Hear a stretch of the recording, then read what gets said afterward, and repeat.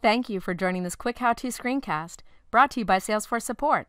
To see more content like this, hit subscribe. In this video, you'll learn how to clear the cached data in the Salesforce mobile app if you have problems with the app performance, like your changes don't display, or you experience general slowness and latency.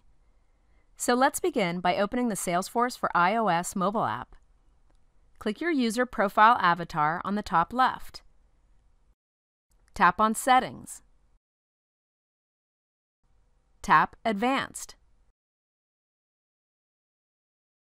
Click Clear Cached Data. A checkbox will appear once the cache has been cleared.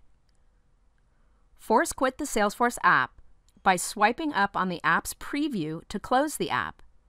Then open the app and pull to refresh pages and see your changes.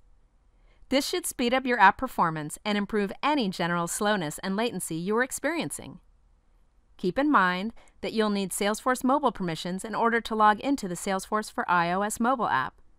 If you're interested in configuring the Salesforce for iOS mobile app but don't have those permissions, please contact your system administrator for assistance. For more information, check out help.salesforce.com or join us on the trail at trailblazer.salesforce.com.